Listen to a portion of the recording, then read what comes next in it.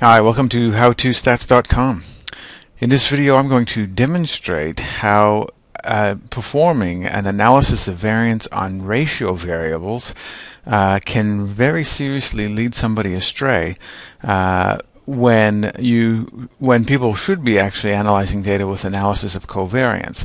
So where you see people use ratio scores is typically where they have a dependent variable that they want to examine for mean differences, let's say, but that variable that they're interested in is contaminated or it's associated with another variable that they're not interested in. So they want to control for differences on that other variable, which people call a covariate. So in an analysis of covariance, we include that covariate in the model. But some people don't use the analysis of covariance, and in another series of videos I did residualized ANOVA, so an analysis of variance on the residuals, and compared that to ANCOVA, and I showed that it gave different results. And in this case here I'm going to do the same analysis, but I'm going to do the analysis of variance on ratio scores, which is another alternative to doing ANCOVA. Now I want to state at the outfront, in every case you should be doing ANCOVA, and you should never be analyzing ratio scores, and you should never be analyzing residual scores. I think an argument could be made that maybe residual scores might be appropriate, but you'd have to convince the statistical community that using using an unstandardized beta weight based on the total sample size is better than using it at the group level, and nobody's advancing that argument. I haven't seen it, but I could understand that maybe somebody might push that argument.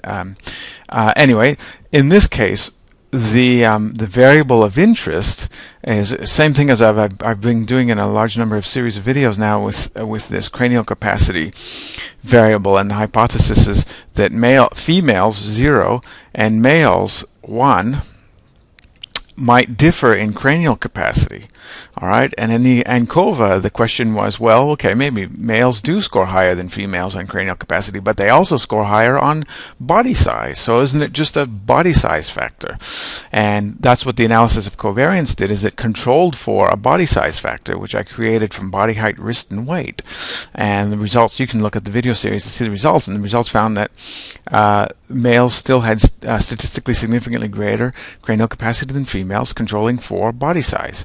But I also mentioned in the summary that doesn't necessarily mean that they're smarter or that they have larger brains. I suggested that there's research that's demonstrated females to have higher neuronal density, and so even though they may have smaller brains relative to males, that doesn't mean that they're less smart.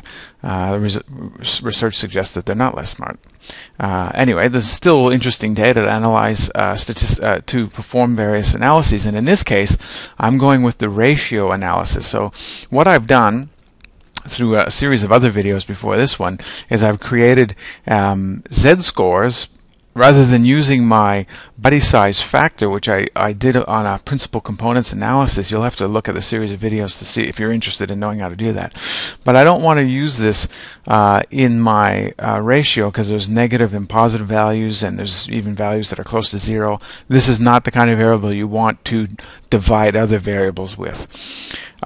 So what I've done is I've created a body size composite variable that's a z-score, and then I transformed it into a composite t-score. So now this has means of 50 and standard deviation of 10. So this is my new body size controlling variable that I'm going to use to divide cranial capacity. So people who score really high on this body size variable are going to get a corrected or adjusted cranial capacity score.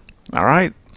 And that's how people use ratios. They want to control one variable for the effects of another variable. At least that's what they think they're doing, but it's much more complicated than that, and it's so complicated that I would never argue for this to be done, despite the fact that ratios, the number of papers being published where people use ratios is actually quite high and disturbing.